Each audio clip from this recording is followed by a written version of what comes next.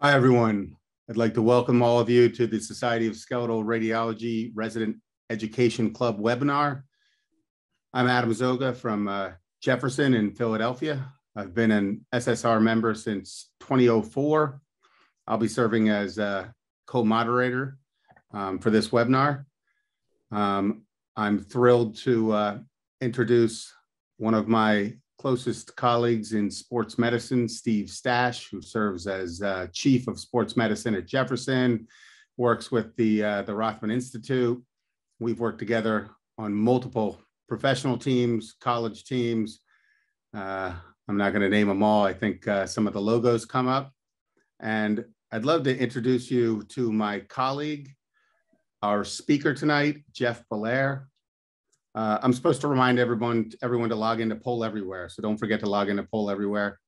Love to introduce you to Jeff Belair, who is an assistant professor of radiology in our department, soon on his way to promotion. He did our fellowship after doing residency at University of Pittsburgh Medical Center, and he's now the director of our musculoskeletal fellowship. And he's an awesome sports medicine radiologist.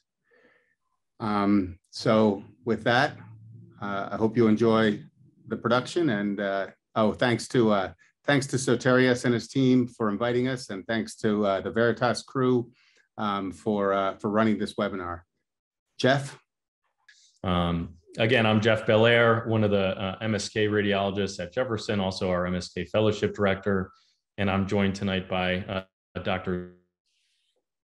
close colleagues, mentors, and a professor of MSK radiology at Jefferson, as well as Dr. Stephen Stash, who's one of my colleagues and friends who works for Rothman Orthopedic Institute, also holds an associate professor position with Jefferson, and is the assistant team physician for the three major sports teams in the Philadelphia region. So I have no disclosures that are relevant to this discussion, but I would like to disclose our partners here. So Jefferson and Rothman Orthopedics are partners of, again, many of the major sports teams and collegiate sports teams in the region. And thus we provide the imaging services for all of these athletes. So we're very fortunate to work with our Rothman colleagues and also the athletic trainers and all of the team staff for each and every one of these groups. So you may have heard of the 3 A's of physician success. In fact, I think it was brought up maybe last week or last month at the webinar.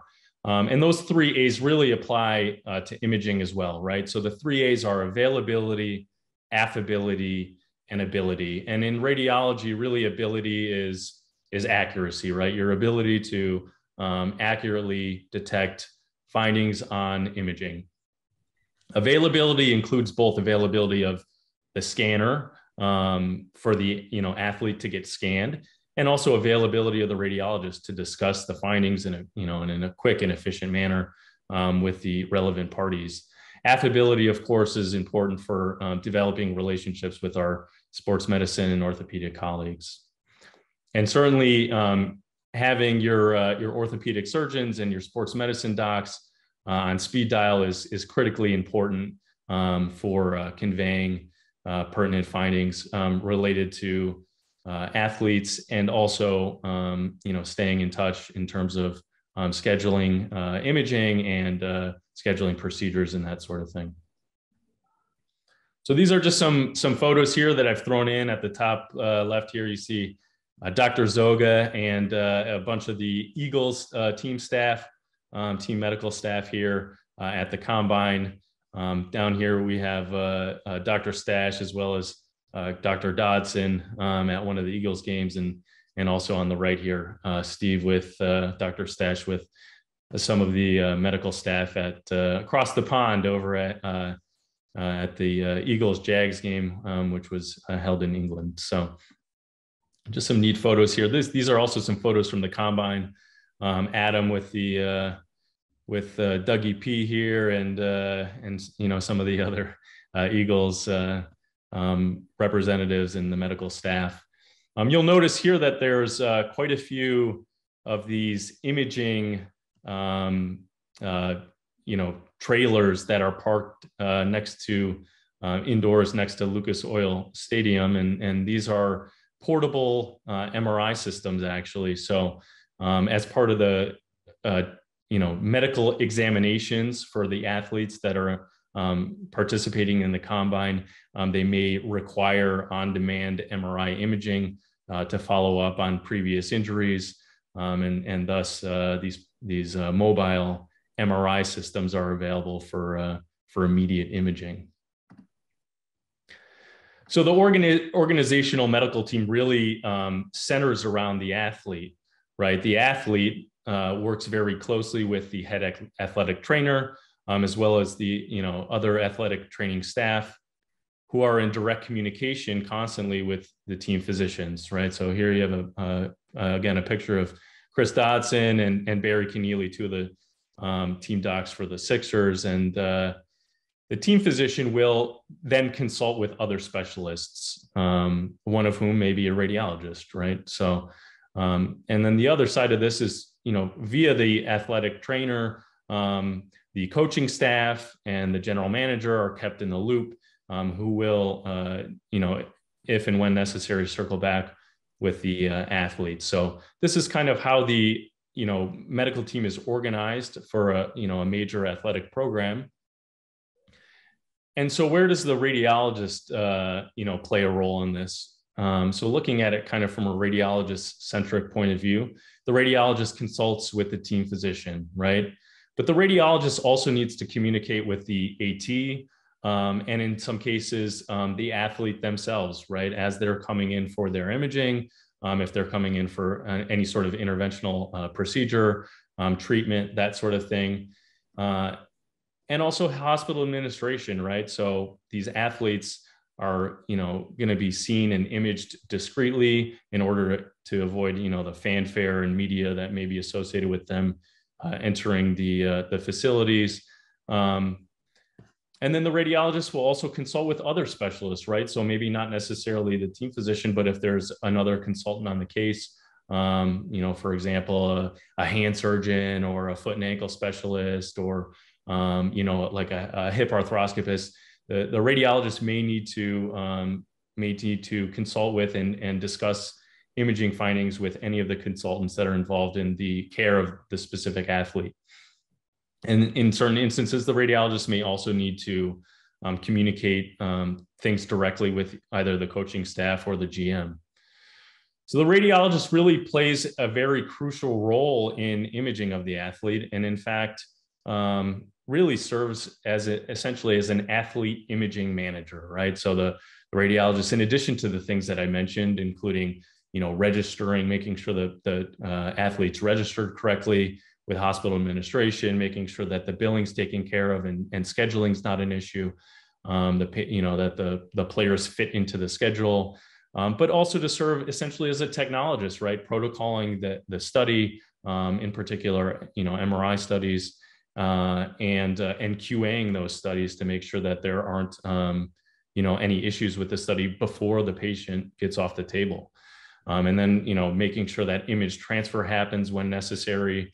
And again, making sure that the you know, the athletes imaged discreetly, and again, there's no fans or media that are around that could potentially, you know, disrupt the, you know, the athletes' medical care. So oftentimes they're ushered, you know, into the facility through a back door or something like that, right? So one of the really important things, and one of the questions that we often try to help answer with imaging, is what the anticipated return to play for a specific injury might be, right? So we think about this as a trifecta of return to play.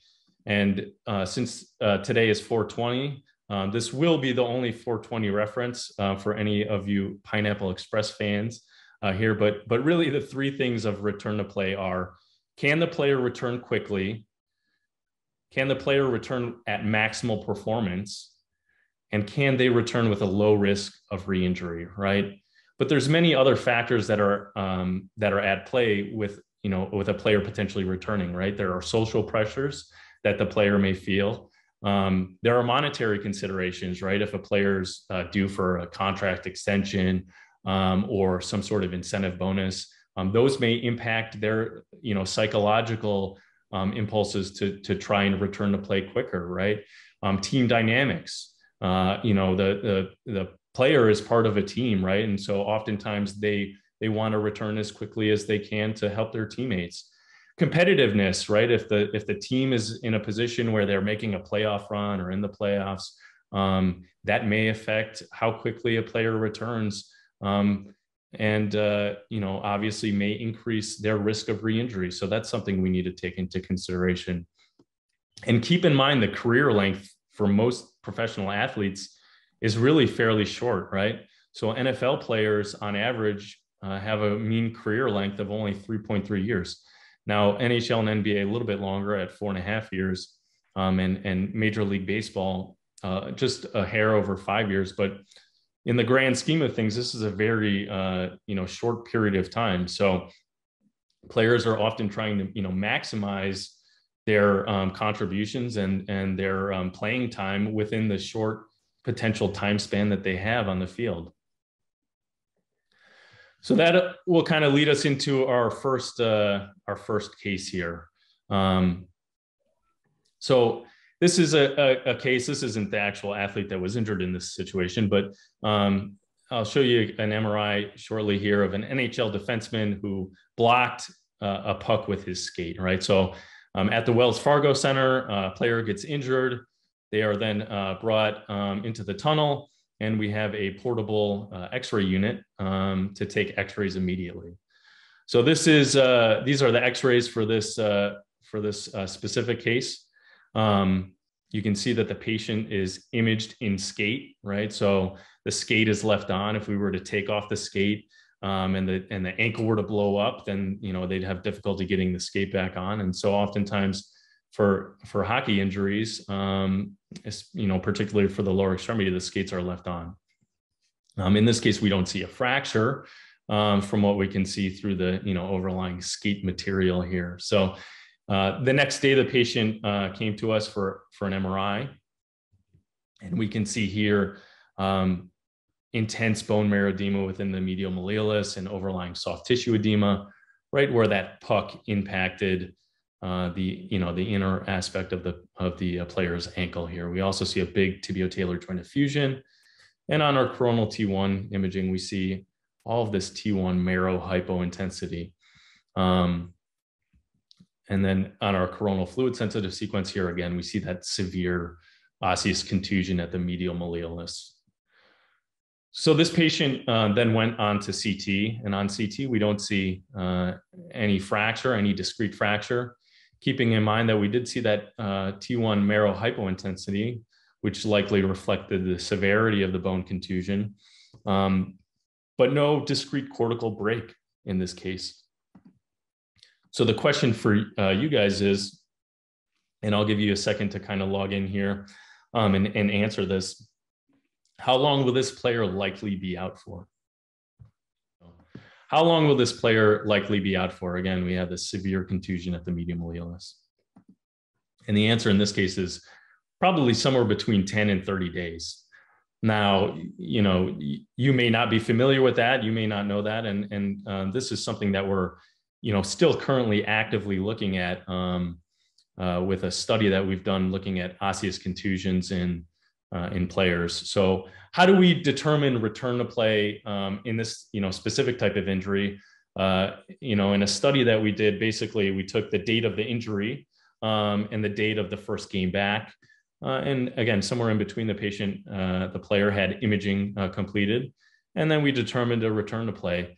And we subsequently graded the degree of osseous contusion. So I just wanted to show you a quick video here. This is kind of an example of how these severe contusions happen, right? See the slap shot from the point here, right on the inner aspect of that skate. And, this particular player is not wearing skate guards, which many of the players don't really like because it they feel like it impedes their skating ability. But that's how these osseous contusions, which are usually related to puck injuries, sometimes slashing injuries, occur in hockey players. So in one of our studies, we looked at bone bruise versus fracture. And the classic definition of fracture is cortical disruption, right? We see a discrete cortical break on usually X-ray imaging, certainly on CT imaging. And oftentimes we can also see a discrete fracture on MRI. But that begs the question, well, what's the difference between a fracture and a bone bruise, right? Because a bone bruise we think of essentially as subcortical microtrabecular fracture or disruption. Now, that term really doesn't provide any useful information when we talk about a microtrabecular fracture, right? So we call these lesions bone bruises or osseous contusions, right? And they're characterized by bone marrow edema. And really, represent a spectrum of the same injury mechanism as fractures, right? So differentiation at MRI may be difficult, right? If there's a non-displaced fracture versus a severe contusion, it may be challenging to determine that on an MRI. Oftentimes a CT will be ordered, and if we don't see a fracture on CT, then we would presume that there is no true cortical fracture. But then also, what is the clinical value of these terms, right? So if somebody has a severe contusion, is that really any different from having a non-displaced fracture? And in fact, as we'll see on a subsequent slide here, it's probably really not very important whether or not there's a non-displaced fracture versus a severe contusion. And the clinical application of this research that we've been doing is, essentially early MRI is important, obviously, in high-level athletes. And useful potentially for predicting return to play. And therefore, if we quantify that bone marrow edema using a grading system, we can potentially provide some clinically relevant information. So this is just a grading system that we use for bone bruises in athletes. So grade 1 injuries are really defined by just mild edema in the bone, right? On average, in NHL players, that we see a return to play of around 2.8 days on average, right? So usually a couple days and the player's back on the ice. Grade 2 injuries are more intermediate and focal bone marrow edema without corresponding T1 bone marrow replacement. And on average, those players are about 4.5 days or so in terms of return to play. Now, where we really get into longer return to play is grade 3 injuries, where we have intense bone marrow edema. On T1 imaging, we see that associated T1 marrow hypointensity. And then we also have essentially a grade 3 plus, right? A grade 3 with a discrete fracture, as we see in this case here. And as it turns out, the return to play for grade 3 and grade 3 plus fracture cases are pretty similar, right? So about 18.3 days for grade 3 and about 21.4 days for grade 3 with a fracture. And in fact, there was no statistical difference between those two. So the player that I presented in the previous example had a grade 3 contusion. So on average, about 18 days, but there is quite a bit of variability. So somewhere between 10 and 30 days, we would expect that player to return. These are just some more examples of different contusions here, right? Contusion grade 2 in the navicular tuberosity. This player returned within 4 days. This player, grade 3 contusion at the navicular tuberosity. We see the associated intense marrow edema and also that T1 marrow hypointensity. And this player took 31 days to return. And lastly, we have another case here of a grade 3 contusion with a discrete fracture. And in fact, when we get the CT, we see there's a subtle, in this case, unicortical fracture at the posterior aspect of the distal fibula. But this player returned within 26 days. So comparing this to the previous case without fracture, very similar. In fact, this was a little bit quicker return to play. So that kind of speaks to the fact that severe contusions and fractures really behave very similarly. All right, we're going to move along to another interesting case here. This is an NFL player who experienced acute pain and bruising after making a tackle. So I'm just going to scroll through here. So this is an axial fluid sensitive sequence through the left chest wall.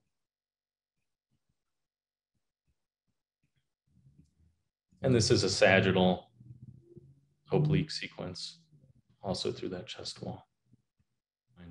Which structure is torn here? So this is C, a pectoralis major tendon tear. So in this case, on this axial image here, we see designated by the arrow, the retracted pectoralis major tendon stump, which is completely ruptured from the humeral attachment site. And in fact, we see the lifting of that long head biceps tendon off of the humerus with some interposed fluid and blood products there. So pectoralis major injuries. The pectoralis major, as I'm sure you are all familiar, is a large fan-shaped muscle. There are, in fact, three heads: the sternal head, the clavicular head, and the abdominal head. And really the one that's most commonly injured is the sternal head. Pec injuries are usually acute, either related to contact sports or weightlifting injuries, in particular bench press. MRI is the gold standard really for imaging, but ultrasound also has been shown to be useful for diagnosing pectoralis muscle and tendon tears. Location of the tear is obviously important for both grading and management, right? So tears typically occur in one of three places: either at the tendon insertion, right? So either a tendon rupture at the humeral attachment site or an osseous avulsion at the humeral attachment site, at the myotendinous junction, right, where the muscle meets the tendon, or in the mid-muscle belly. And muscle injuries, again, strains usually involve the sternal head. Return to play is dependent on the grade of injury and whether or not the patient needs surgical repair. Our chest wall protocol that we use at Jefferson includes both large field of view coverage, and we want to make sure that we include from the midline chest all the way through the humerus, and also from the clavicle in the superior to inferior direction, all the way from the clavicle through the mid-humeral shaft. Coil selection, usually we're using a surface array coil with the patient in the supine position because most of these patients are fairly big, and they're best imaged really in an open or wide bore, I should say, wide bore closed magnet.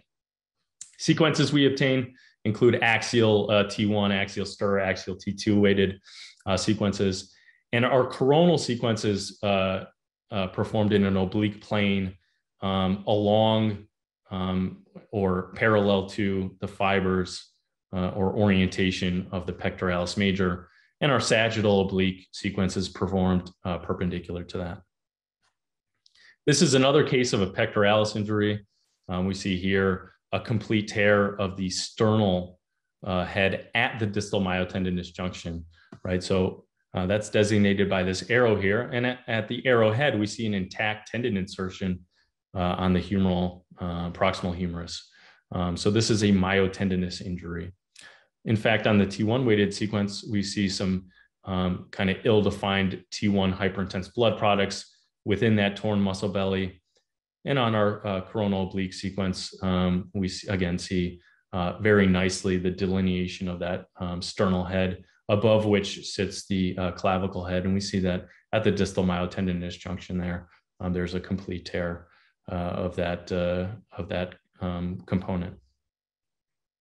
So the management is either operative or non-operative, right? So for most complete, i.e. full thickness tears involving the tendon or high-grade partial tears involving the tendon, or myotendinous junction tears, particularly in athletes, those are generally repaired.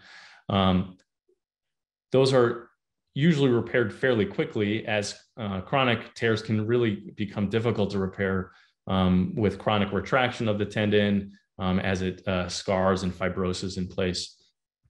It's very hard to then mobilize that tendon stump. So these are typically repaired fairly quickly. Non-operative management really is used for older patients and patients with lower grade injuries, right? Lower grade strain injuries, and would include, putting the person in a sling, rest, NSAIDs, early physical therapy, that sort of thing. Low-grade strains, usually the player's back within about a month or so. High-grade injuries, if they're treated non-operatively, high-grade strain injuries, so grade 2 strains, about 3 to 4 months. And surgical repair, once the pectoralis tendon or myotendinous junction is repaired, is usually about 6 months or so.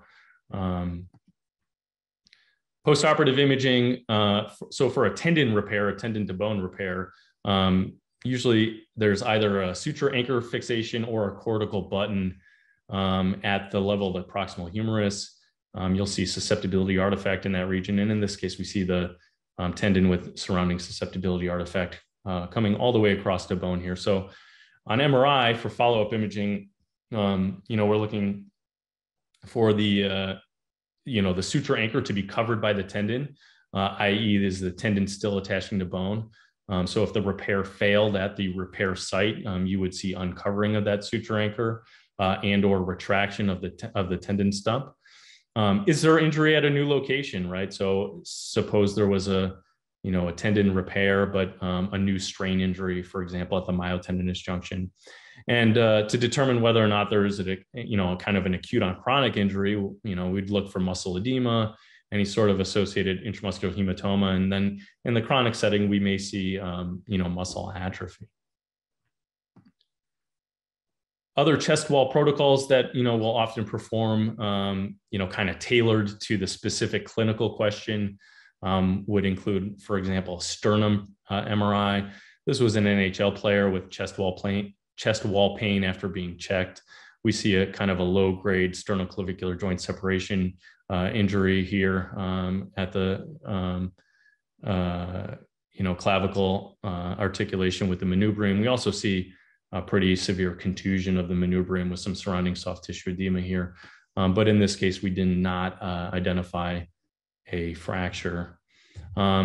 This is another interesting case. This was obviously a little bit different chest protocol. This was done as an MR venogram. And this patient was a high school baseball pitcher who was complaining of kind of vague symptoms of hand pain, swelling, and numbness once he was pitching past 2 innings. So as we scroll through here, the image on the left is a time of flight, I should say MRV, with the arm in the down position, and the image on the right of your screen is the time of flight with the arm in the up position, so above the patient's head.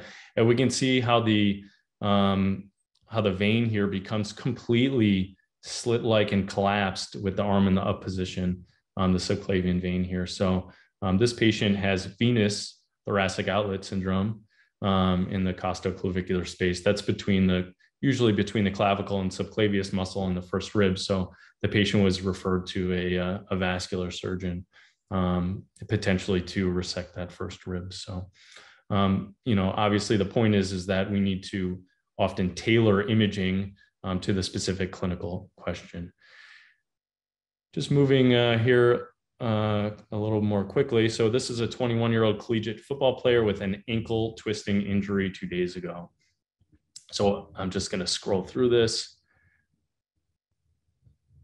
We have a coronal fluid sensitive sequence, an axial fluid sensitive sequence, and an axial non-fat suppressed fluid sequence.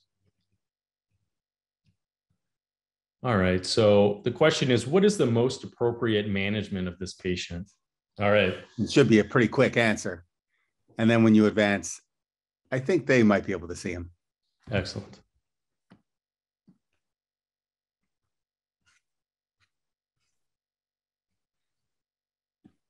All right, so what is the most appropriate management for this patient? Is it ankle arthroplasty, tightrope surgery, cast immobilization, or rest, ice, compression, elevation, RICE? And the answer, as some of you may be familiar with, is tightrope surgery, right? So this patient has a high ankle sprain, in this case, a severe high ankle sprain injury with widening of the syndesmosis and complete rupture of the syndesmotic ligaments. So high ankle sprain injuries is a term you should be familiar with if you're involved in sports imaging. High ankle sprain injuries refer to injuries of the ankle syndesmosis. i.e. the distal tibiofibular ligaments. They are termed as such because they're higher in location than your typical lateral ankle sprain that would involve, for example, the ATFL or CFL. These are obviously higher up at the level of the syndesmosis. The main anatomic components of the syndesmotic ligament complex includes the AITFL, the PITFL, and the interosseous membrane. There's also an inferior transverse ligament here. But the AITFL really is the one that's most commonly injured. This case on the right of your screen here demonstrates a little bit lower grade high ankle sprain injury in which we have some tearing of the anterior syndesmotic ligament and interosseous membrane, as well as some periosteal stripping here at the level of the syndesmosis. So these injuries are often diagnosed clinically with tenderness with a Hopkins squeeze test, which is squeezing the lower extremity at the level of just above the syndesmosis, usually at the level of the calf. Imaging really first line is X-rays, which may in severe cases demonstrate widening of the syndesmosis like that first MRI I showed you. But oftentimes MRI is necessary to make the diagnosis. Now with kind of chronic injuries, you may see ossification along the interosseous membrane there. That is essentially diagnostic of a prior high ankle sprain injury. Management may be operative or non-operative, and that's depending on if the injury is unstable or if there are concurrent fractures, and certainly if there's syndesmotic widening and diastasis. It's a good rule of thumb that return to play is usually about 2 times longer than quote unquote low ankle sprains, right? So like sprains at ATFL, CFL, that sort of thing. High ankle sprains are usually about twice as long. Stable injuries are immobilized with a cam boot, usually for about 2 to 3 weeks, although that can be pretty variable. Sometimes it takes much longer in certain individuals. And for unstable injuries, surgical repair is obviously required. Now tightrope surgery is preferred to screw fixation. And in fact, tightrope surgery probably has a little bit quicker return to play, and also has some other benefits, which I'll get into in a subsequent slide. So again, the AITFL is most frequently injured. Other associated injuries you want to look for would be fractures of the distal fibula, usually Weber B or C fractures, talar dome osteochondral lesion, peroneal tendon injury on MRI. And long-term complications of high ankle sprains would include accelerated tibio-talar joint OA, and then synostosis of the distal tibiofibular joint here. So synostosis essentially meaning that there's bone bridging those 2 bones now. You can see this case here was fixed. This was a little bit of an older individual, certainly not an athlete, and this patient was fixated with multiple plate and screw constructs and a screw traversing the syndesmosis here, which essentially limits mobility across that syndesmosis, and it will ultimately form a synostosis. The tightrope implant system is basically something that was developed by Arthrex, which uses a fiber wire suture and some metallic buttons, and that stabilizes the syndesmosis, but still allows a little bit of motion. So the benefit of that is there's not risk for, many athletes will, if they were to be fixed with a plate and screw fixation, would end up with a screw fracture just because they're constantly stressing the syndesmosis there. And again, there's a potentially earlier return to play.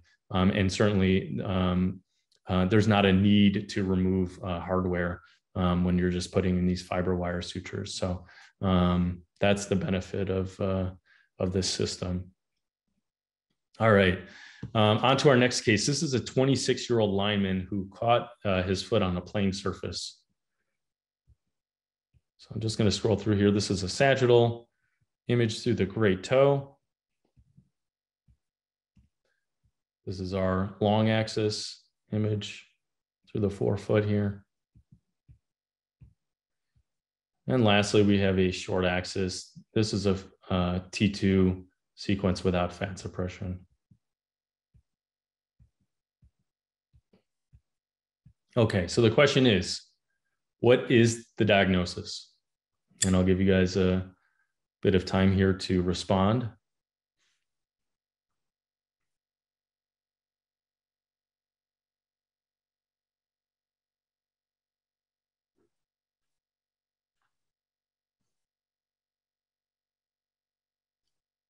All right, so the answer in this case is B, a turf toe injury, right? So turf toe injuries refer to injuries to the plantar plate of the great toe.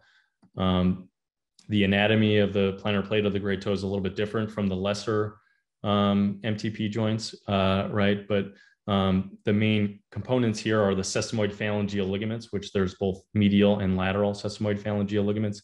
And that connects either the tibial or the fibular hallux sesamoid to the proximal phalanx base.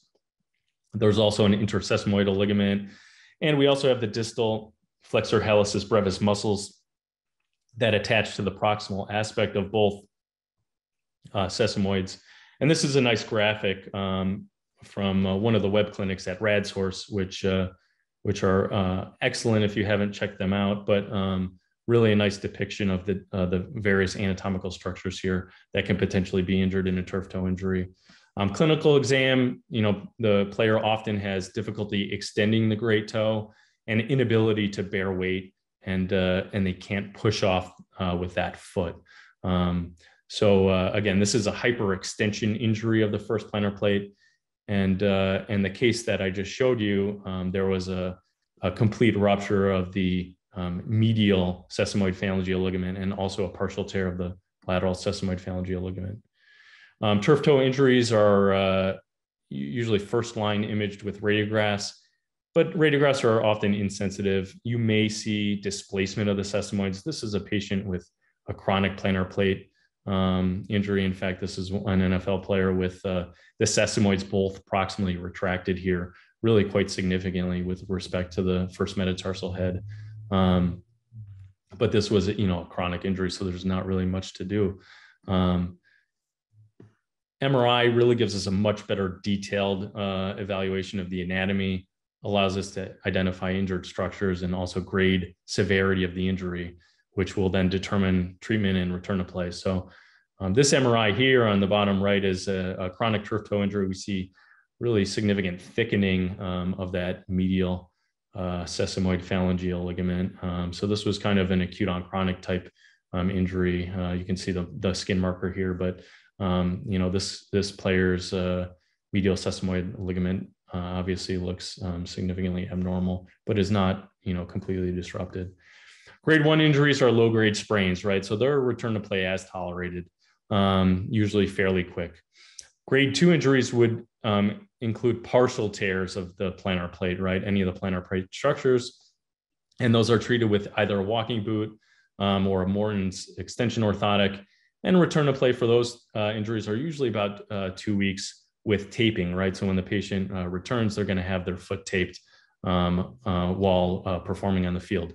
Grade 3 turf toe injuries really require long-term immobilization. Surgery is not typically performed for these, but obviously if the injury is refractory to conservative treatment, or if there's significant sesamoid retraction or associated intra-articular loose bodies or an osteochondral lesion, they may require surgery. And obviously the return to play for surgery is significantly longer, about 3 to 4 months. Whereas if this is treated conservatively with taping, it's more along the lines of 6 to 10 weeks. But obviously depends on the player position and the requirements of that position with respect to putting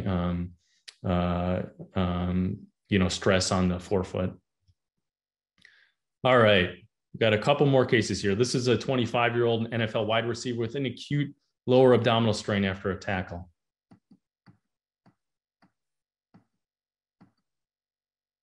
What is the diagnosis? I'll give you guys about 15 seconds here to respond. I think this one's tough because we haven't really published it yet. Yeah, so this is a good case. Your options are muscle contusion, apophysitis, side strain, or hip pointer?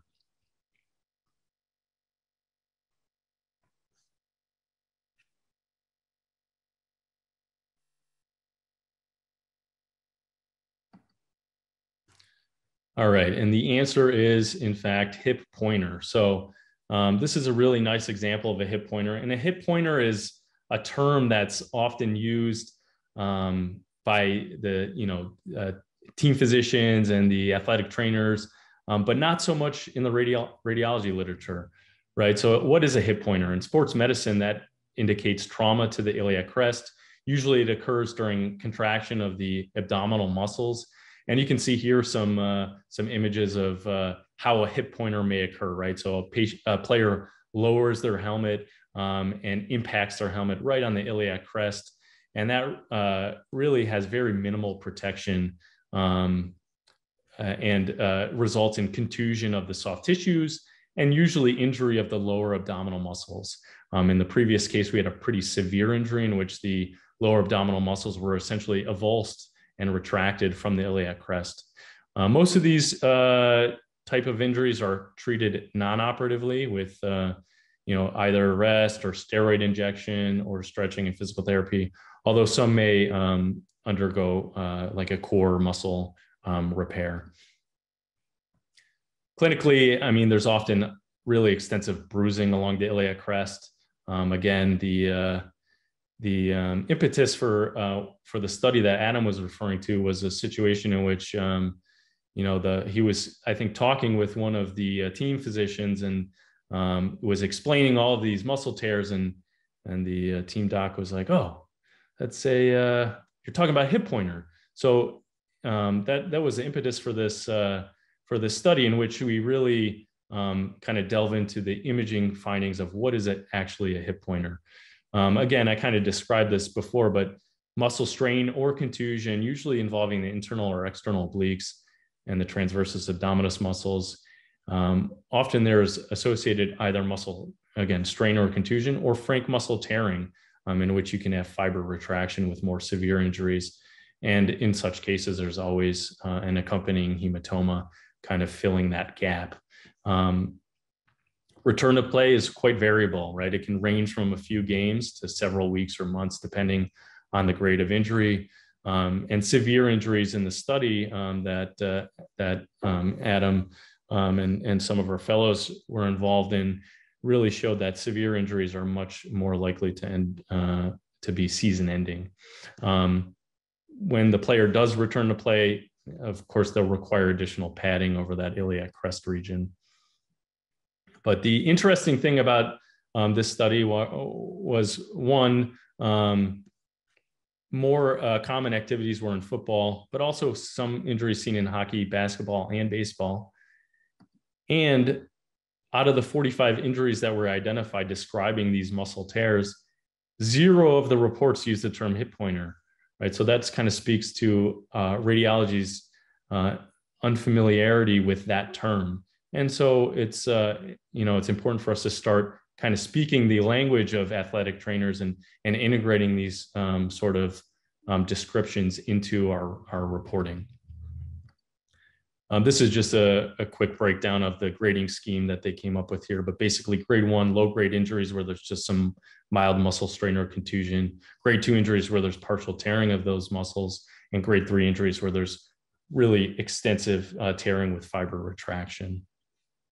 And this is another case of a grade 2 injury here in an NBA player, actually, who had a rotational injury. So you see that there's some partial tearing of the lower abdominal musculature at the iliac crest attachment site.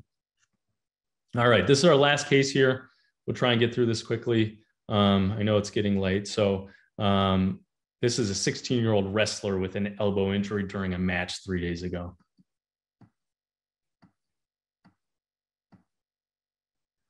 All right, so the question is, what structure is torn? And again, I'll give you guys about 15 seconds here.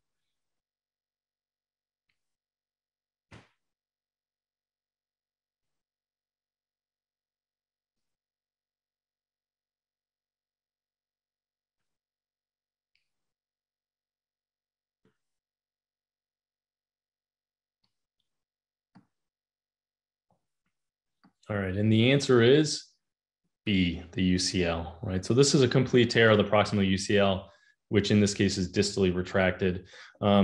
These types of injuries are fairly common in wrestlers due to the arm being put into an arm bar. But more commonly, we see them in the professional baseball players, in particular pitchers, right? So the UCL is the primary restraint to valgus forces at the elbow. There's 3 bundles. The most important one you want to keep in mind is the anterior bundle. That's the one we see best on MRI and really is most important functionally. There are anterior and posterior components or bands of the anterior bundle, but you can't resolve those well by MRI, although sometimes we can see tearing maybe involving either the anterior or posterior component specifically. And again, the UCL is a valgus restraint that's a static restraint, right? Which works in conjunction with the overlying common flexor pronator tendon, which serves as more of a dynamic restraint. UCL tears can either be proximal, distal, or occasionally mid-substance. Partial tearing distally or stripping from the sublime tubercle has been called the T sign. You may hear that on MR arthrography. Again, MR arthrography is really the gold standard for imaging suspected UCL injuries. Although in our professional baseball players, we always use a combined MRI arthrogram plus ultrasound for evaluation. And that gives the added benefit of doing dynamic imaging with ultrasound to assess for not only the morphologic appearance of the UCL, but also abnormal gapping of the ulnohumeral joint with application of valgus forces. So we can actually detect that abnormality with dynamic ultrasonography. Treatment for UCL tears is either conservative or operative reconstruction, and that may depend on not only the imaging findings, but also the role of the athlete, right? So if it's a pitcher and they have a high-grade injury, they're usually going to have operative reconstruction. If it's an NFL lineman, they may be treated conservatively because they're not torquing the UCL as much with their specific play. So that's very important to keep in consideration. Return to play follows the performance, practice, play sequence, right? So the player returns to performance activities, practices, and then ultimately returns to play. Conservative treatment is quite variable for return to play, right? On average, players, MLB players return with partial UCL tears or sprain injuries, return on average in about 4 months. For surgery, usually 90% return to their pre-injury level of play, but it does take significantly longer, usually about 12 months or so. But certainly some patients may need to undergo surgery if they have instability at the medial aspect of the elbow, complete UCL tears or high-grade partial tears. This is just an image of a UCL reconstruction here, also called a Tommy John surgery. We see a nice intact UCL graft here, very robust and containing the intra-articular contrast for this arthrogram. I'm not going to belabor this point. This is just kind of reviewing some of the anatomy here. So again, at the medial aspect of the elbow, we have the UCL, which is covered more superficially by the common flexor pronator tendon origin. Arthrography, usually I'm doing these as a posterior transtriceps approach. We just put a very small gauge hypodermic through the triceps directly into that olecranon fossa and very easily distend the joint here. The radiocapitellar approach can also be used. It's sometimes a little bit more tricky to fit the needle in through the radiocapitellar joint and avoid injecting the common extensor tendon. So my personal preference is this posterior approach. This is just an overview of our typical arthrogram protocol, but I'm just going to skip along here. This is a case of a 22-year-old collegiate right-hand pitcher with medial elbow pain for about a month, felt a pop while pitching.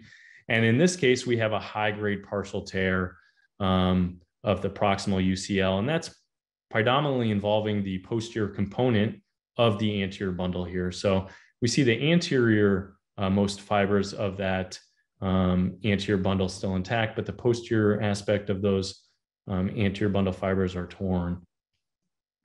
And again, this is just kind of delineating that anatomy. Now, again, we can't often really resolve these two bands of the anterior bundle by imaging, but we can make an educated guess here based on the location of that tear. Again, distal UCL tears, you may see either a complete tear distally at the sublime tubercle, or on the case on the right, a partial thickness undersurface or stripping type tear, which has, again, been called the T sign. Just keep in mind that sometimes a T sign in asymptomatic players or players who maybe don't have any sort of medial elbow instability, that may represent just a variant distal insertion of the anterior bundle. So it's important to keep that in mind, take that into consideration with the clinical features, and also the ultrasound findings. This is just kind of a little picture here of Adam and Lev Nazarian doing an example ultrasound examination of the UCL while applying a valgus force. And this is what it looks like on ultrasound, right? So at rest, we see the ulnar humeral gap here is normal, and then with stress, that really widens up. So a greater than 1 millimeter difference side to side, right? So that the throwing, in the case of a baseball player, the throwing arm versus the non-throwing arm is fairly specific and very sensitive for detection of UCL instability. And also the degree of gapping can help predict the need for UCL reconstruction. That was published by one of our colleagues, Johannes and Adam and Bill, a few years back. So keep in mind, chronic UCL injuries can also demonstrate ligament calcification or ossification. So you may see that both on X-ray and on ultrasound here, with a little shadowing focus, a hyperechoic focus within the ligament. This is just a video here demonstrating abnormal gapping of the ulnar humeral joint at the medial elbow with application of valgus force, and the corresponding MRI here, which shows high-grade partial tearing and also some partial undersurface tearing distally, but high-grade partial tearing of the proximal UCL. This patient went on for UCL reconstruction. All right, so what are the take-home points here? Again, just kind of to revisit those intro slides. The availability and responsiveness of the radiologist and the imaging resources is really key, to providing adequate care of these professional athletes.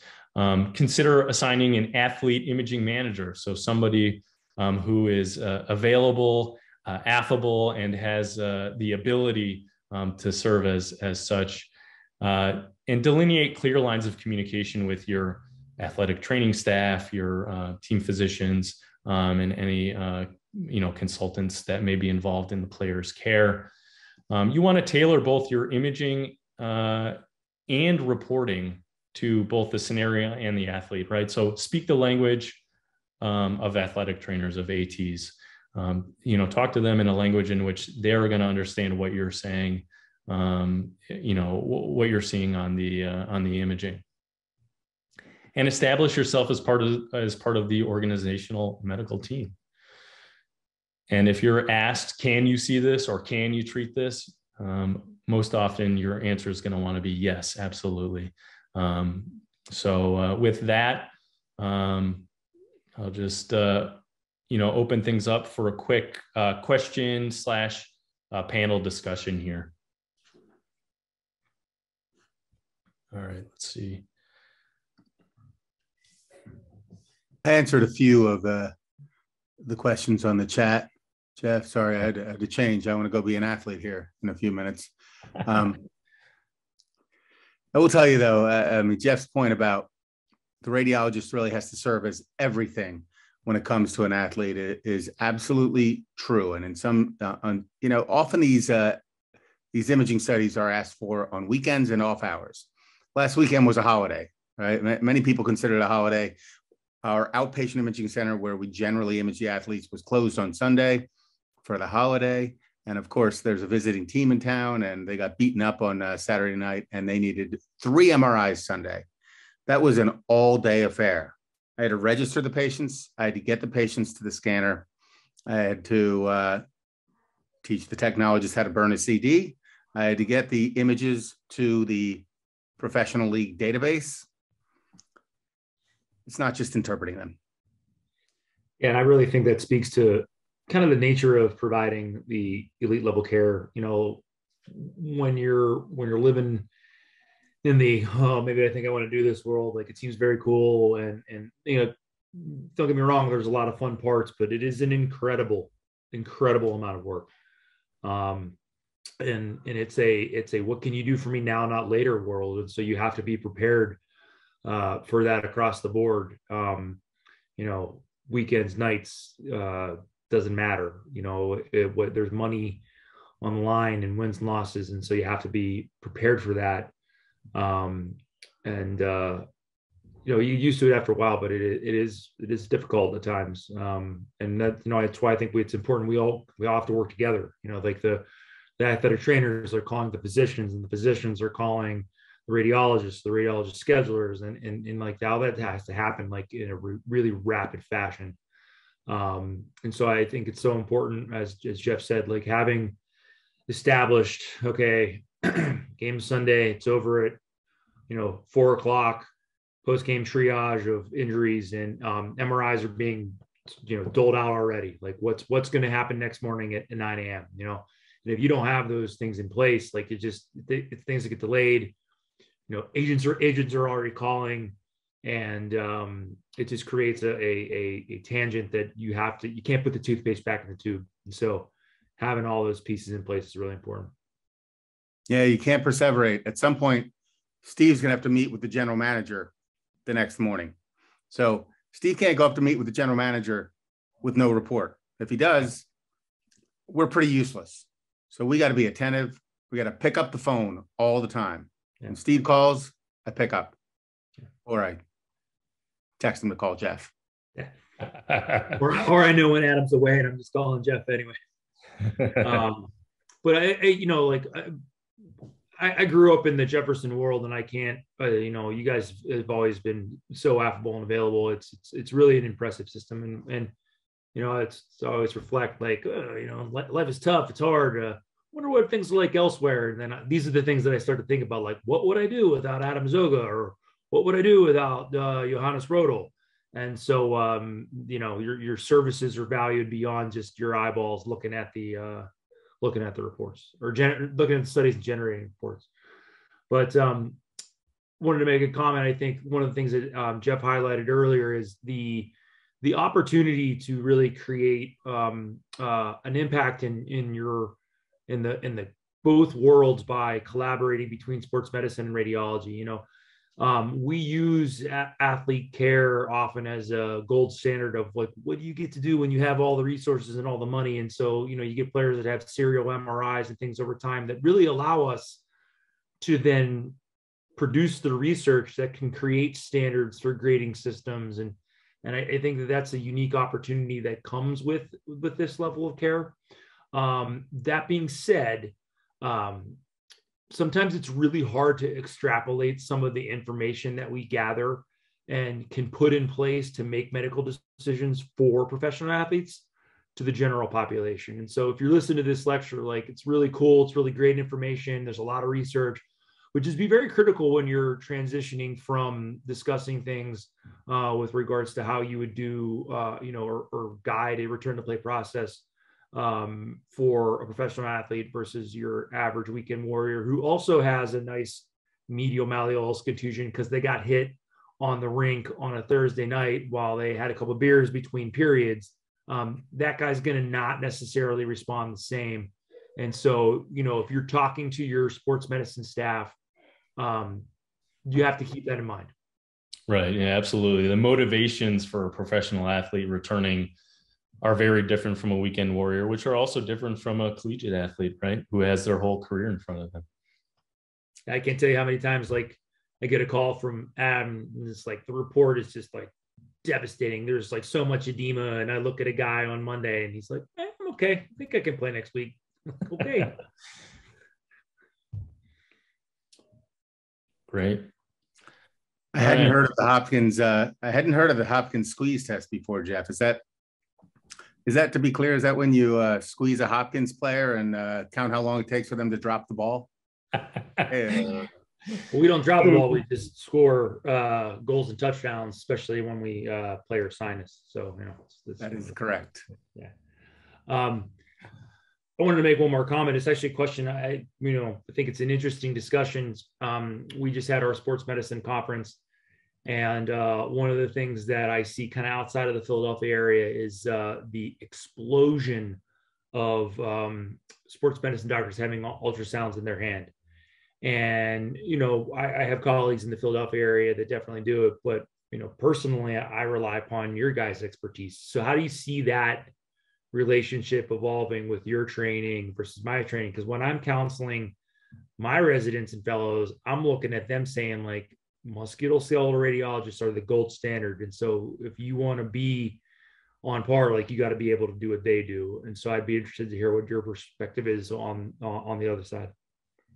Yeah, that hits close to home. And for these guys, for this audience, I think that the important thing is for us to push the envelope, right? So we have leaders like John Jacobson and Lev Nazarian, and we have people that are really pushing the envelope like Johannes Rodell. We're not going to take the ultrasound probes away from the sports medicine docs, but we can be better at it than they are so that the higher end studies, the intricate injections, the injections that have to be perfect, the more, the tenotomies, we can still do that work and support what the sports medicine docs have already done. I don't think we should be fighting for this turf. I think we should be growing this turf. Yeah, and I think that the exact same is being said on our end. And I think that there has, over time, like with most things, there'll be, kind of a delineation. But I was like pretty impressed. I actually reached out to Johannes on the stuff that I'm seeing, that some of the outside, the comment that I think that I wanted to make that you need to be aware of is know your demographic, know the programs that you're applying to and what the environment is, because I think one of the steepest learning curves that you'll find when you're getting into a subspecialty niche where you have professional or even collegiate is staying in your lane. Like it's really important, and lanes will be different in different cities. And so that's something that you got to start to think about on where you see your role, because you want to be part of the team, but you want to make the team work. And so everybody works together. Absolutely. All right. I'll just also mention that, okay, there's a question here for Steve. Can you talk a little bit more about treating patients with imaging findings worse than presenting symptoms? How can we as radiologists help your approach?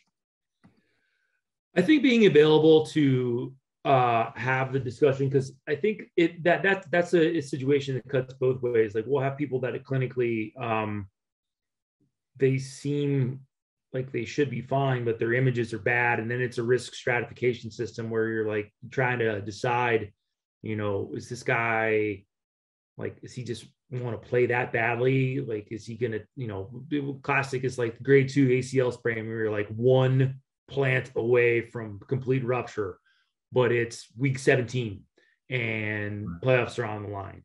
Like that's a situation that could go just horribly wrong. But at the same time, like if that guy's not on the field to help the team win, like that's a net. So it's really important to be available. And then when it's the flip, when you're seeing someone that has really bad clinical symptoms, but the imaging isn't there, like that's where you got to look at like I'm looking at the athletic trainer saying like, what's this guy's deal? Like, do like I talked to the radiologist and like scan does not look bad. Is there some sort of secondary gain here? which again just echoes the collaboration and the discussion. You have to have that trusted relationship, kind of from the boots on the ground with the trainers all the way to the reading room.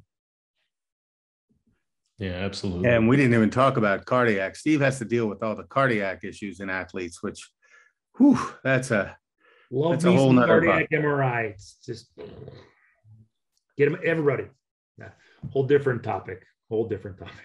Well, thank you for everyone for attending tonight. I want to remind everyone that the next lecture is May 18th at 7 p.m. Eastern Standard Time, and it's Financial Healthcare Economics Introduction by Dr. Travis Hilton from Washington University, St. Louis. Hope to see you all there.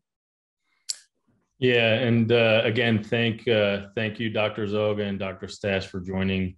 I think our discussion was excellent, and really appreciate you guys weighing in. I also did want to remind everyone to just complete a brief survey if you have a minute, just to help us, guide future webinars and tell us what you liked or what you didn't like about the format here. But thanks everyone for joining. We really appreciate it, and we'll see you next time.